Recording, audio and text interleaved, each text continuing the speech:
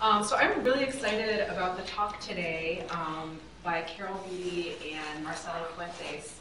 They're going to be talking about the work that they did that came out of their participation in the FLLITE project. FLLITE stands for Foreign Languages in the Literary and the Everyday. And it is a project that is being undertaken by CORAL, which is our sister LRC at the University of Texas in Austin. And so Carol and Marcelo, who are both PhD candidates in the Department of Spanish and Portuguese Studies, are going to be sharing the outcomes of their work in that project. And the title of their talk is Incorporating the Literary and the Everyday in the Foreign Language Classroom. So please welcome our speakers. Thank you, and thank you for the introduction. Thank you for having us here. As Kate mentioned, we had the opportunity to work on the FLLITE project as CORAL collaborators in the University of Texas at Austin. And as collaborators, we developed and published lessons based on this FLLITE approach. And so that's what we're going to be talking about today. So before we get into the nitty-gritty, just a quick overview of what the agenda looks like for today. What is FLLITE? What's the importance of FLLITE? And why the FLLITE approach? What are the challenges that this framework is addressing in foreign language teaching? And of course, the different concepts of the FLLITE approach, which include the literary and the everyday. And then we'll see some examples of finding the literary in the everyday, and some of the categories of making meaning in this construct. And then, of course, bringing in some examples from Spanish for intermediate level students.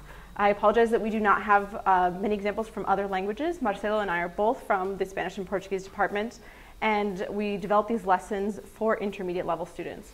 But the FLLITE approach can be incorporated at all levels of language education and with different languages. At the end, I'll go over some brief some resources for instructors that they can access on the FLLITE website to be able to develop their own lessons, download lessons, and rework them for their own class. Okay? So what is FLLITE? As Kate also mentioned, FLLITE is an acronym for foreign language and the literary in the everyday. And it was developed by Joanna from Cornell University. And she published a book with funding from CORAL, the resource center at the University of Texas at Austin.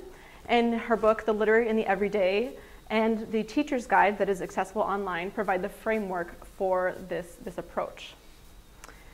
So Joanna developed this approach to address two main challenges in foreign language teaching.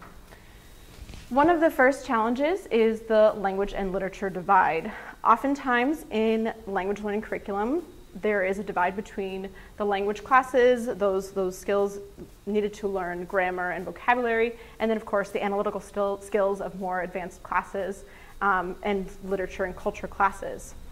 This often creates difficulties when learners have to shift to using more analytical skills, as Kate has mentioned in some of her work, and when moving on from lower to more advanced classes. The 2007 MLA report mentioned this divide and talked about replacing this dichotomous system with a more continuous, cohesive curriculum that incorporates the language, culture, and literature at all stages so that students can develop those skills necessary for language learning and language use at all stages. So that is one of the challenges that this framework hopes to address.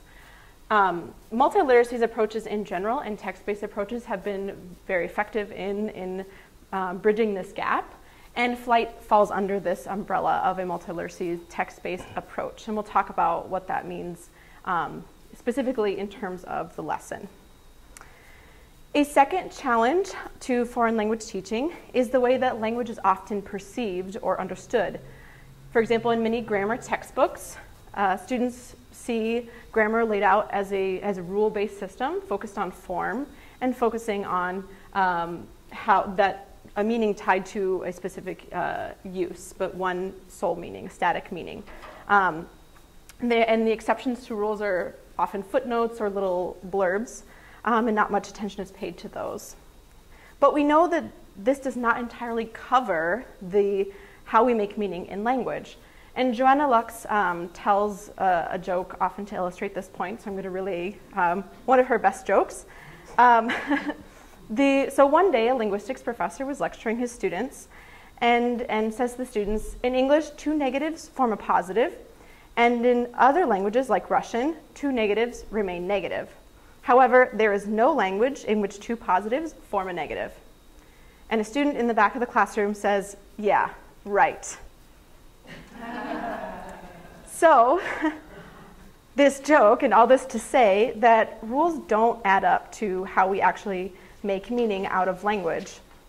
And so that is what the FLLITE approach attempts to address. And it takes into account the plasticity of language, how language is extended and used, and moving away from a rule-based, form-focused perspective of language into a focus on meaning and how we make meaning with language. So components of this to address these challenges include the literary and the everyday. And so what do we mean by the literary? In the FLLITE approach, the literary is conceived of as the plasticity of language. That is how we subvert language, how we conceptualize it, how language is extended, the multiple layers of meaning that single words or complex structures or protracted discourse can convey. So that is what is referenced in the literary portion of this framework. Another aspect of this is language as culture. The resonances of meaning tie language to the mental imagery of the speaker or writer. That is, the imagery shaped by personal experience in the physical and cultural contexts that constitute the world of the individual. As such, the literary is also emblematic of language as culture. So these form a cohesive whole in this framework. And this is also connected to understanding the everyday, which Marcelo will talk about. Mm-hmm. So the everyday, of course, refers to written, spoken, and visual language used for everyday communication. The important thing here is that we're understanding the everyday language as something that has an intimate connection to the literary. Because, as Joanna Lux explains, languages are metaphorically structured. Language evolves a core set of prototypes for words, grammatical functions, syntactic structures, and sounds. These prototypes are then available for generating further meanings and uses through processes of extension. Within this frame, the term metaphor is used in its broadest sense to encompass any and all of the ways in which meanings can be extended from the primary to the secondary and beyond. Therefore, not only must the metaphorical be integrated from the beginning, but it can be accomplished through the language of the everyday. Therefore, in the FLLITE approach, we are understanding that the literary is embedded in everyday language itself. It's not something separate and far from it. Because we're understanding everyday language as a system that is essentially creative and playful because it's always generating new and unexpected meanings, actually. We generate new meanings through these different ways, which in the FLLITE approach we call the categories of the literary. We generate new meanings through playing or subverting sounds, images, words, grammar structures, genres, interactional modes, perspectives, symbols, and cultural practices and products. Here, we see this as distinct categories, but normally in real communicative situations and text, they tend to superpose and act together, as we're going to see immediately in some examples. For example, here we have a material used for a lesson in German, created by Chantal Werner. The lesson title is Cultural Allusion, Humor, and Memes on and Offline. And here she's using this picture where you have, at a German university, a broken door or a sign that says, broken, the technician has been informed. And somebody added as a joke another sign that says the technician is also broken. And for some reason, I don't know why, suppose German humor, people started adding memes with references to this, you know, as you can see, with references to movies. One does not simply inform the Technica, or to cartoons. Is this the Technica? No, this is Patrick. TV programs, etc. So you can see in this image alone, this is part of a lesson, but I'm concentrating in just this image. You have, for example, visual play. You have play with the formatting, because memes, of course, have a very specific format that you play with. You have word play, you have puns, you have genre play, because, of course, memes is a kind of literary genre. And you have playing with multilingualism, code switching, as you can see in some of the examples I already showed. There is this play with German and English, and also with some with interaction between German culture and globalized culture of mass media. Or, for example, this is another material used for a lesson entitled Cosas de Ciudad in Spanish, created by Natasha Cesar Suarez. And these are a list of slogans used by the 15F movement, Spanish social and political movement, also known as the anti-austerity movement or the Indignados. And in these slogans, you can find again a lot of different kinds of categories of the literary. You have rhyming, tu pasividad es tu complicidad. You have wordplay with puns. For example, here in this connection between Obama's campaign slogan and the activity, a typical activity of this movement, that it was camping in squares in the city. Yes, we camp. You have non-standard grammar, just like in poetry. You have metaphors. Turn off the TV, turn on your mind. And you have, again, the playing with the language and cultures, you know, between Spain and a globalized, Americanized culture. So now that we've seen these concepts, the literary and the everyday, and we see the literary in this everyday text, we're going to be talking about this in terms of our lesson plans and how we've addressed this. And so to understand that, we're going to go over quick the framework of these lessons. And the framework of the FLLITE lesson is based on a multiliteracies framework for collegiate foreign language teaching, which hopefully we all know, and was developed by Paisani, Willis, Ellen, and Dupuy. And it includes 4 pedagogical acts of meaning design, including the situated practice or experiencing, where the learners reflect on familiar experiences and observe something that is unfamiliar. The second stage is the overt instruction, where they conceptualize the actual language use and conventions, explicit learning, then there's explicit learning related to this language use and conventions. And then critical framing, so analyzing the text functionally and critically. And transformed practice, applying what you know, applying all this information and being able to produce language in new and creative ways. And something that I should have mentioned is that when we talk about text, we're talking about text in a broad sense, including memes, including those slogans that we've seen.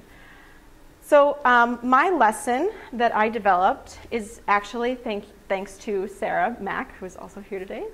And it was based on this desire to change some of the focus in the intermediate Spanish language course.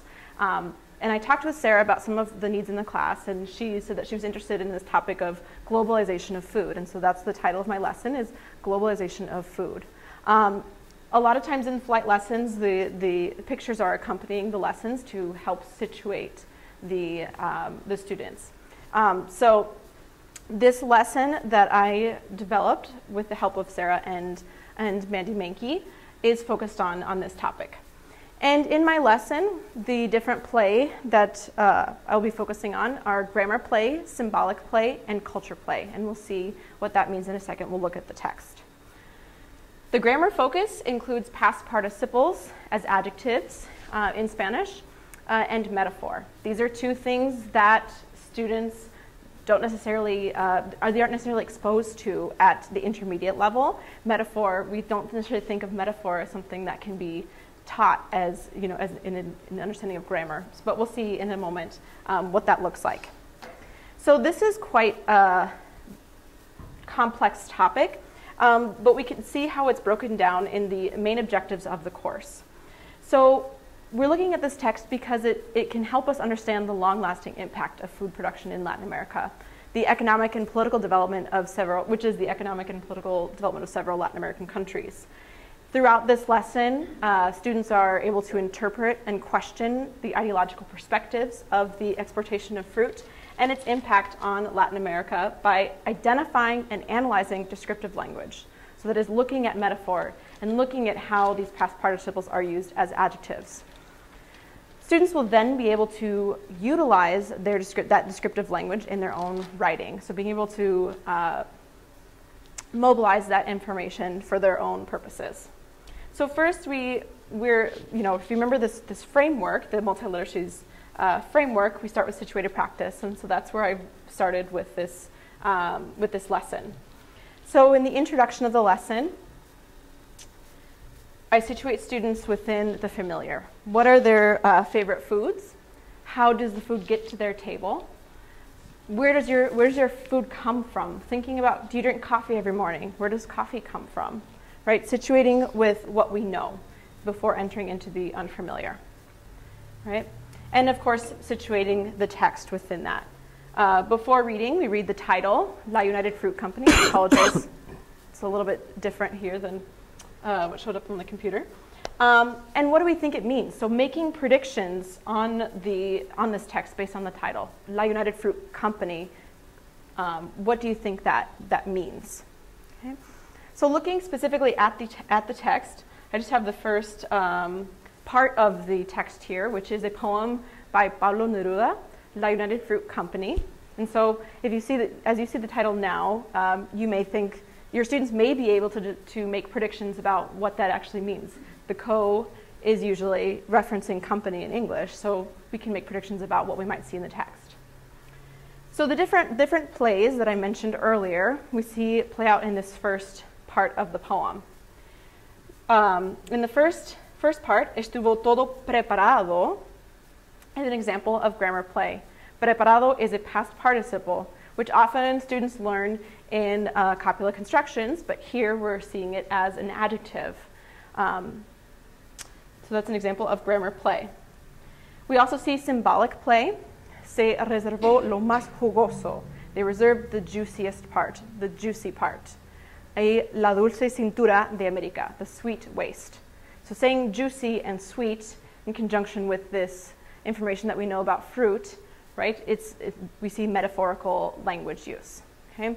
The descriptive words that are used in the text also convey different perspectives on this experience. So we see, again, also culture play. So it would mean something completely different if the author said, decided to use bitter, for example, or something that's not related to flavor. It would mean something different than if we had this here as juicy or sweet. So we see then culture play. So after we've gone through some of this, the students will then identify these descriptive words and think about the effect that these words have on the meaning, right? Then there's a brief moment where we go over some instruction on past participles as adjectives. So there's some explicit instruction and metaphors as well. Students then go into analysis. What do you think the author's opinion is on this topic? What evidence supports this conclusion? So thinking about how the descriptive words can lead us to make predictions about what we think what author is trying to convey in this text. And also the purpose of the text. Why did the author write this poem as opposed to something else? And also about this topic. Why did he write about this topic? I should mention also, this is kind of a boiled down version of the lesson. If you'd like to see a more detailed version. I'll just point to that at the end where you can find these lessons. And then at the end, transformed practice. So we think about the genre that we're looking at. We're looking at poetry. We think about the topic that we're looking into. We're looking into globalization of food. So we can start with a food maybe that's very important in Minnesota. What's a food that's important in Minnesota? I can think milk. In Wisconsin, cheese. Thinking of those and being able to then extrapolate into the thinking of globalization of food and food production, right? And thinking about that in conjunction with poetry, how can we describe that with the language that we know in Spanish? So then we would go through to a stage of preparation where we think about incorporating metaphor in our own practice, in our own writing, in this poem, for example, that they will write, and of course past participles as adjectives. And then the first draft and revisions.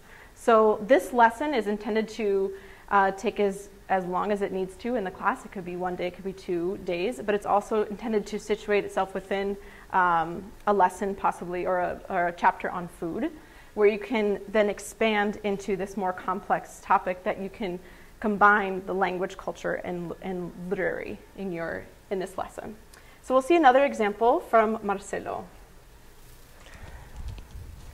Well, in my case, the lesson I prepared using the FLLITE approach is entitled Una Carta para Dios, a letter for God. And it's a lesson that uses as its main material a letter found in this church in Dalcahue, that is a little town in the archipelago of Chiloé in the south of Chile. This is a lesson that requires, let's see this first. This lesson has several kinds of literary play, culture play, genre play, and perspective play.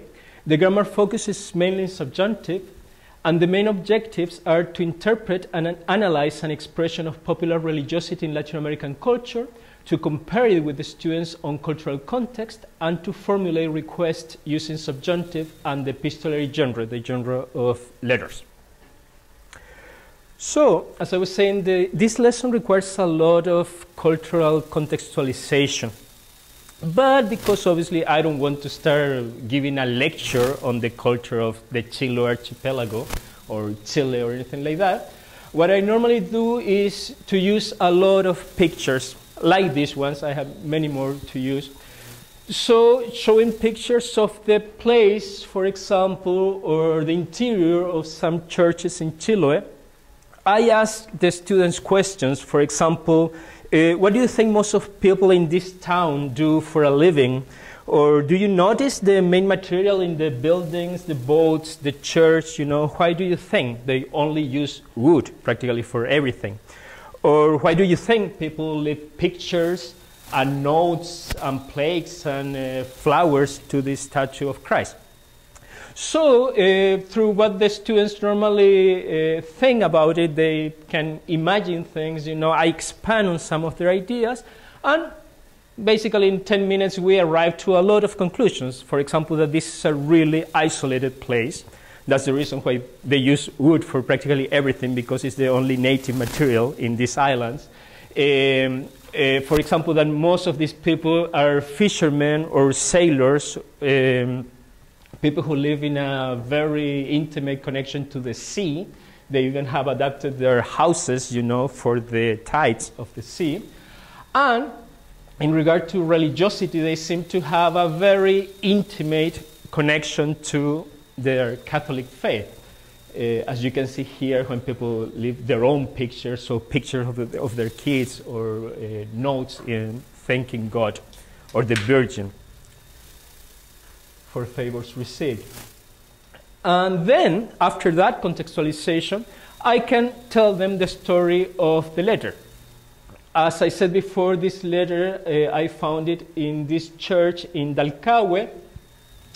And attached to the church, there is this little room that, it's called a museum, but actually it's just a little room with like 3 objects.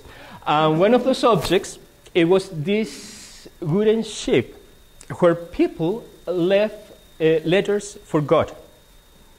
And of course, I didn't want to start looking for a letter there, you know.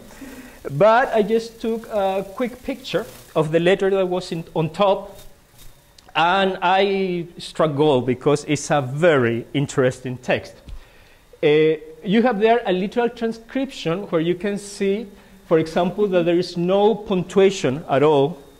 There is only one accent mark in the name, Ramon. And there are some very strange things. For example, por favor should be 2 words, but it's connected. And a very approximate translation is, dear God, please make Ramon fall in love with me and make him ask me to be his girlfriend this Friday when the school year ends. And let both of us pass, please. I believe in you and have faith in you. Bye, dear God, I love you very much. So when I present this material to my students, normally they are surprised by a lot of things. One thing, for example, they always pay attention to is that even when the writing seems to reveal a person that is not highly educated, it's a very non-standard idiosyncratic writing, she totally nailed the subjunctive. You have there, you know, examples of subjunctive not only for requests, petitions, for example, que Ramón se enamore de mí y me pida y que pase de curso, but you also have cuando sea la licenciatura, subjunctive to indicate an anticipated situation, you know, that is normally a kind of subjunctive that is really hard for learners of Spanish. And the other thing, of course, that is really striking here is the use of the diminutive. That even when in Chile we abuse a lot of the diminutive, that is very characteristic of Chile, you know, even in other countries of Latin America, they tend to talk about the Chilenitos, the little Chileans, you know, to make fun of us. But even in that context of Chilean culture, this Diosito is really striking, you know, like dear little God. It indicates a level of intimacy that is very special. It's like you would talk to a real father or mother you adore, like mamita, mami, papi. So, after we do the cultural contextualization, after we read and comment the letter, basically the lesson is divided in 2 parts. One part of interpretation and analysis, where the students first, for example, discuss what does the author value, you know, or what is the relationship like between the author of the letter and her addressee. How does that make you feel? That actually is a question that I had not considered when I first designed this lesson, but later I realized that it was really important because that relation of intimacy with God, for some students, is really cute and beautiful. And then I realized that for some other students, can be a little bit like disrespectful, or a little bit uncomfortable. Or what can we infer about the author's age, her educational level, or any other information? And normally students have a lot of ideas about that. And finally, an activity of writing your own letter. I want to emphasize that even when this is a very classical activity in all languages classes, you know, you always have to write a letter to somebody. But I want you to notice how, when you incorporate this in the FLLITE approach, suddenly it's just not any writing exercise. It has a cultural value, and it has a lot of things you can analyze and discuss about. So this is an activity that has several steps. First, in small groups, students discuss if you could find a similar letter in a church in the US. If you did, what would be different? Or how and to whom do Americans express their needs and wishes? So normally students start discussing if we're in a more secular, more religious society, etc. Then, as individual work, the students write their own letters about their wishes to God or to somebody else. And they, along of expressing their petitions, they have to explain why those things are important to them.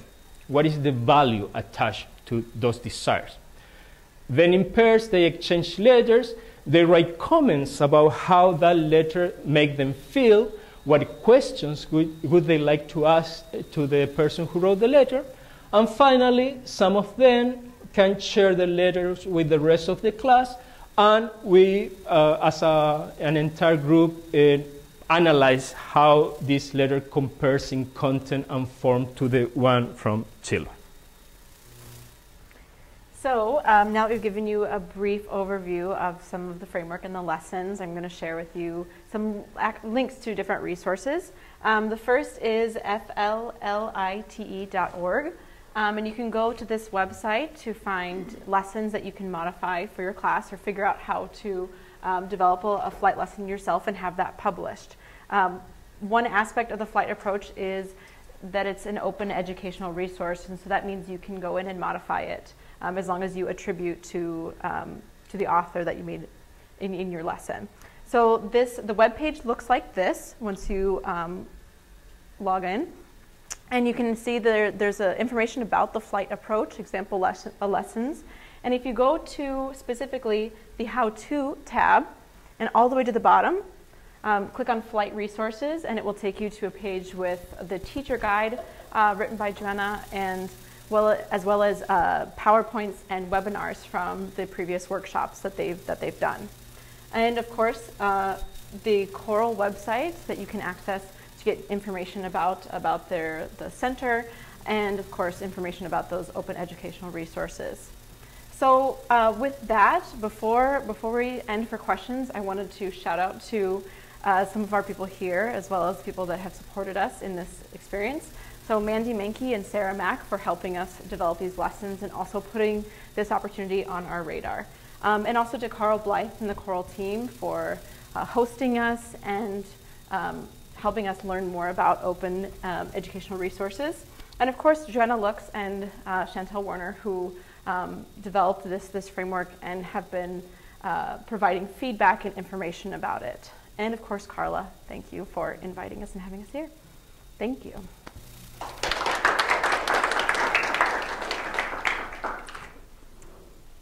Questions? Yes. Do you find that your students are more engaged when they're going through these lessons as opposed to other ones that you've heard in the past? Mm-hmm. You can answer that.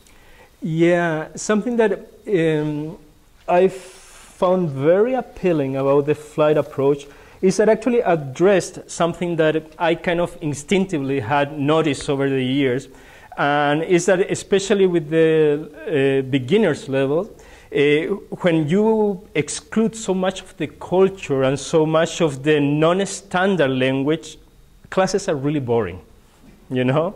So I instantly, you know, and I'm sure a lot of you do the same thing, you tend to incorporate, even in a beginner's class, you know, some graffiti, some memes, some other stuff to make it more fun, you know. And for some people, it seems it's a problem, you know, there's all these kind of deviations from the norm because you have to give a lot of explanation, etc., you know. But that's exactly what language is about. Mm-hmm. And I would also add that while I haven't had the opportunity to implement this exact lesson, stay tuned, that will be this semester. But I have incorporated the flight approach and developed other lessons that I have done.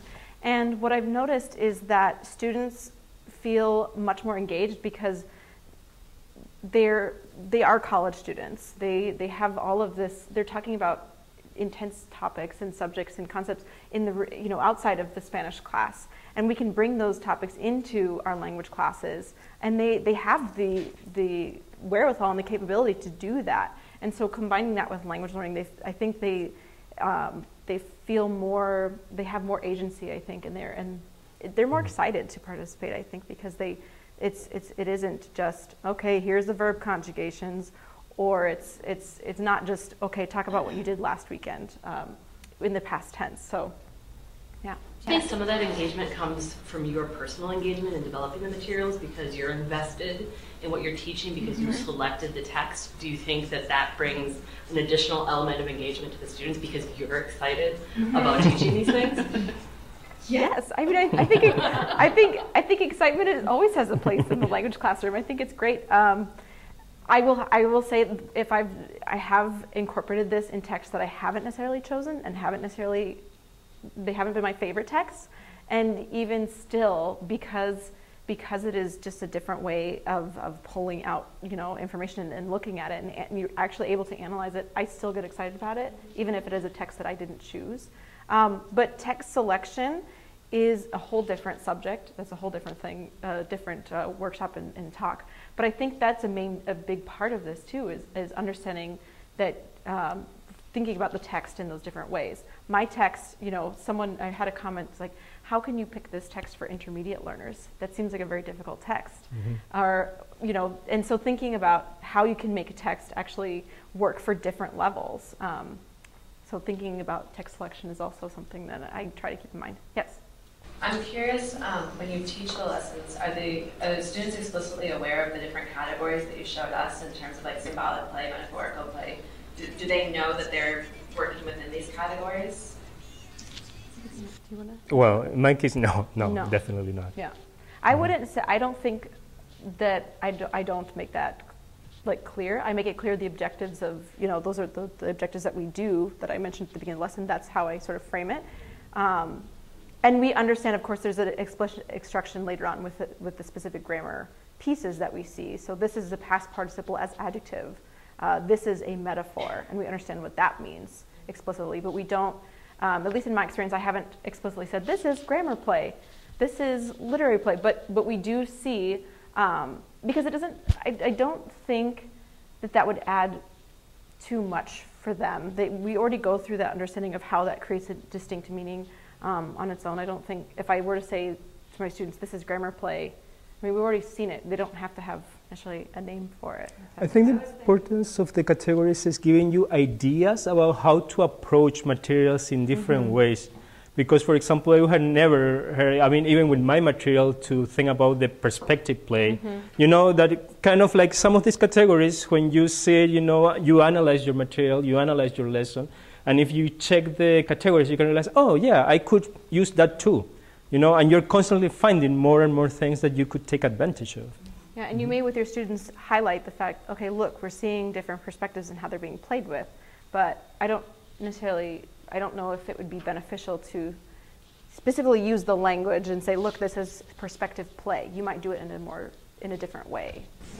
The reason I asked was just and I agree, maybe not using exact terms, but it could give the students a really powerful tool for agency that then when they start to read text on their own, they can name things that they see in the text without needing the teacher to be thinking about it, right? If they already have these terms. Metaphor is a common one, right? I think they learn about metaphors in high school, but some of those other terms that they can start naming things themselves, that could be a powerful tool.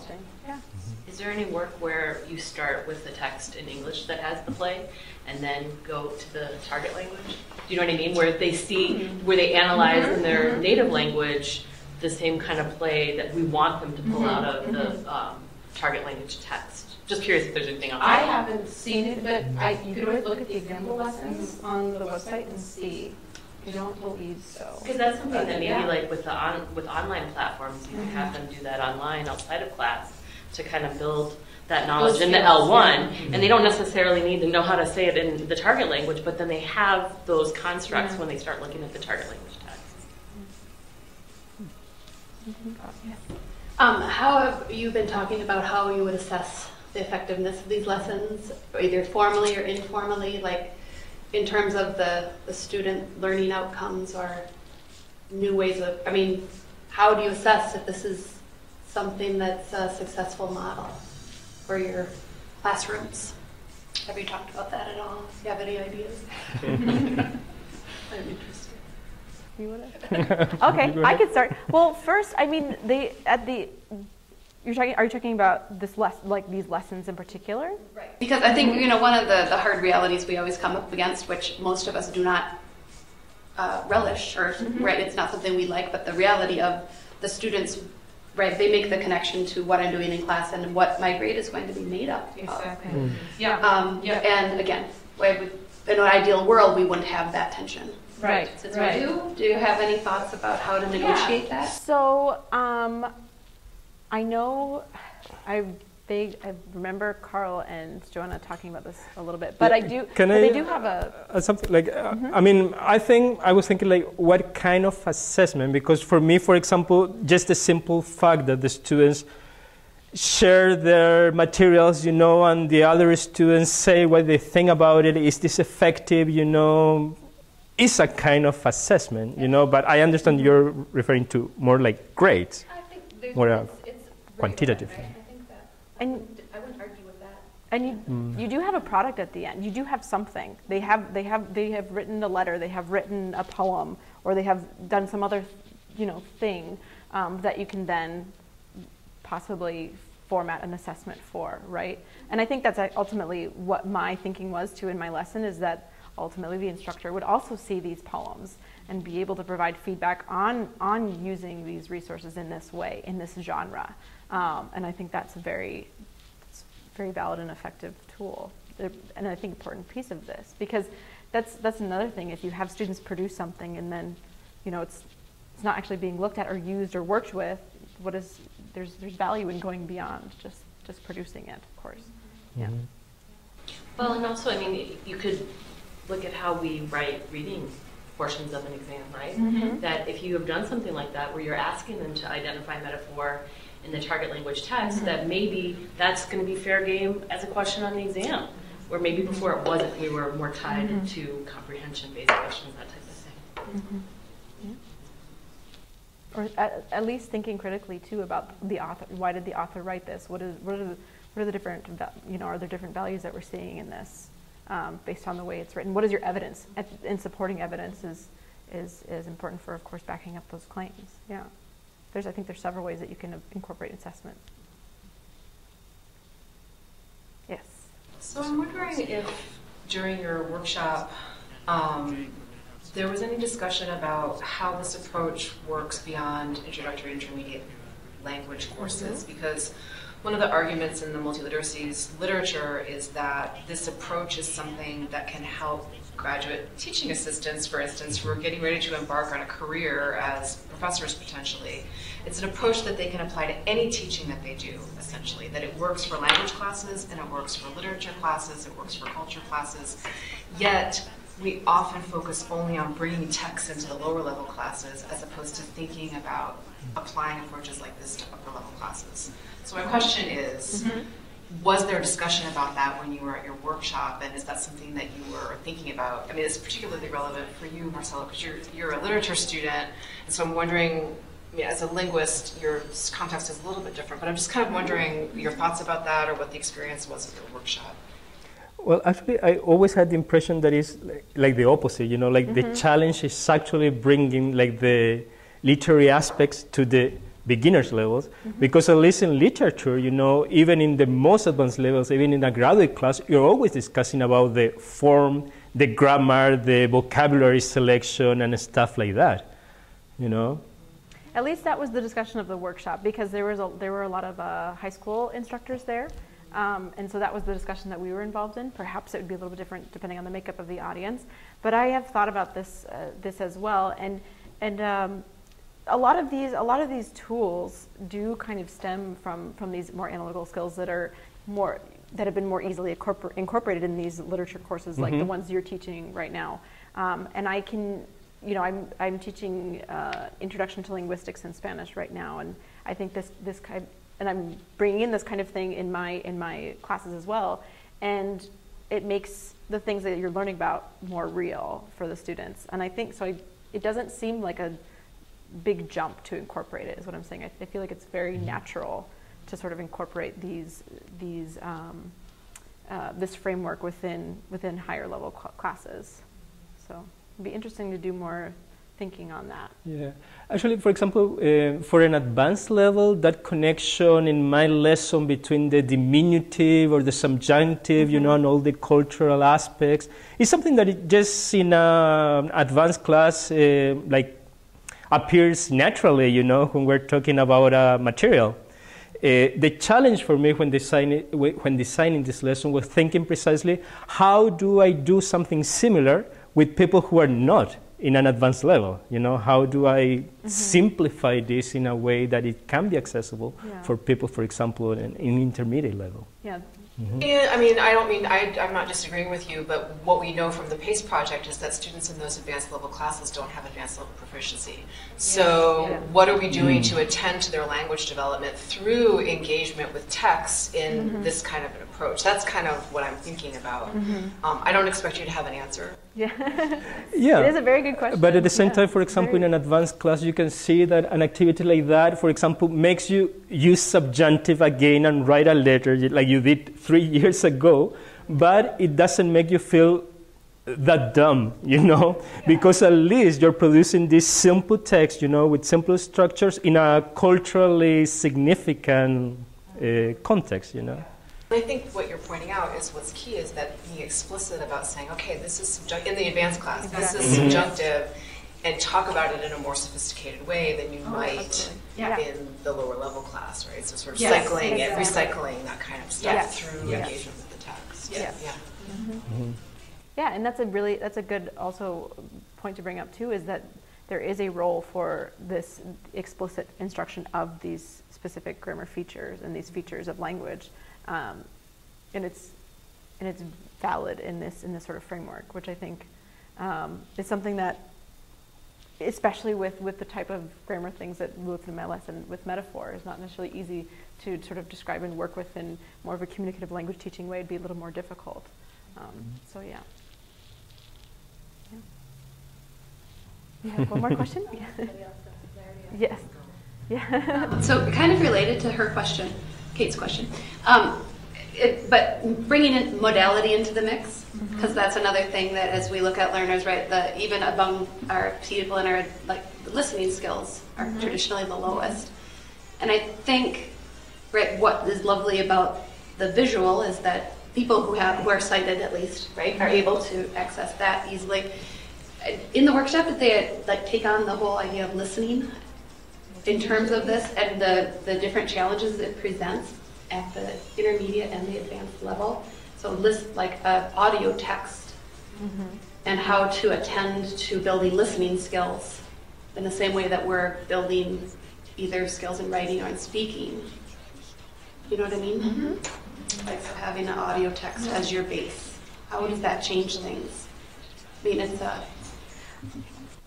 I do not think we touched on that very explicitly, but I think there was a couple of years ago. Clarify that. No, I went back and watched all the stuff too to make sure. But I did. I went back and watched all of it and realized I was on video there too. But I do not remember specifically, but I do remember talking about social reading. So I'm wondering if there's a way, if that might be a way to go with sort of listening, is because social reading. You know, you had this text and students were able to then go make comments and sort of annotate it in their way to make sense of the text.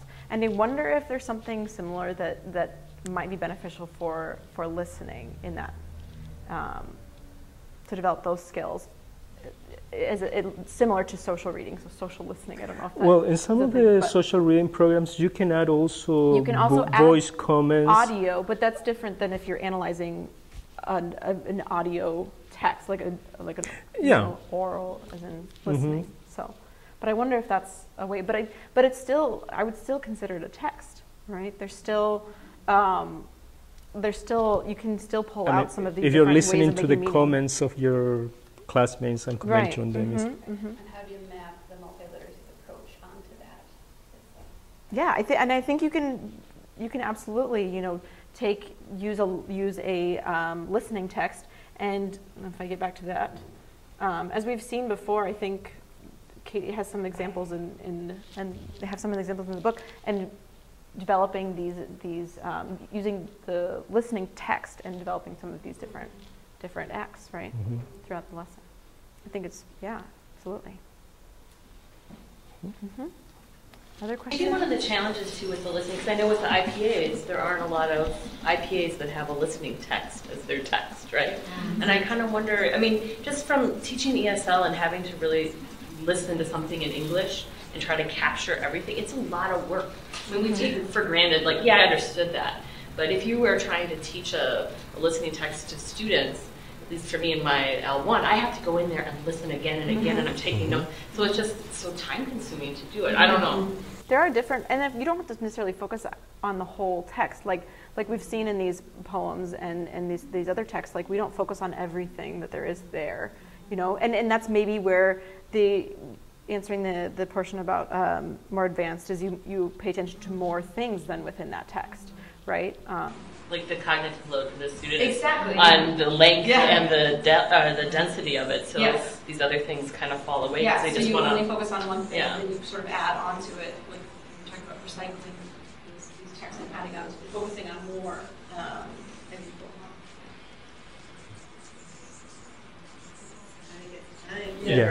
I just have one question. I'm dying to ask. It's not really a question, but it's a comment, and I wonder about your thoughts. So I really appreciated your explanation of the literary and the everyday in this approach. I have found that a little opaque in the approach, so it was very clear what you guys did. But it made me wonder, when we're defining language, the literary in this way, can't we say that anything is a literary text? What is this? What are the implications for Can we say everything is a literary text? How do we define what literature is? Question. That was actually, yes. you know, no, but that's kind if of what we I referenced remember too, correctly, yeah. I think I asked that question during Yes, you the did. workshop in Yes, one you moment, did. you know, Yeah. because of course, because I come from literary studies, you know, my definition of what is literary was quite different. Yeah. I would agree in principle with you, you know, and I don't think that's a problem. I think that's an advantage. Yeah, I agree. Because actually, if you see like any kind of thing, really, you know, like images, language text, visual text, whatever, you know, as a literary text, that means that it's an invitation to analyze. And I think that's great for a language class, you know. And I think it's what a lot of us do in our class all the time. I mean, it doesn't matter if we're watching a video on YouTube or we're listening to a song or we're doing anything, we're analyzing. And I think this is an approach that fosters your abilities and the abilities of your students to precisely pay attention to the visual aspect, to the perspective aspect, to the grammar aspects, you know, pay attention to everything. I think that's good. And I think what's really, I mean, what I like about this idea of plasticity of language and metaphor and play is that it describes what is literary in a way that's very different from the way that we typically describe literature, which is what other people perceive as valuable and something that's a pristine example of language use or whatever we define the canon, right? And this expands that so much, but still focuses on the linguistic features of a text that make it literary. And what I really appreciate too about, and I think Joanna mentioned this several times, the word play is very intentional. It's fun. Yeah. I think it's fun. My students usually think it's fun. So, Yeah, it's true. yeah. Thank you. Because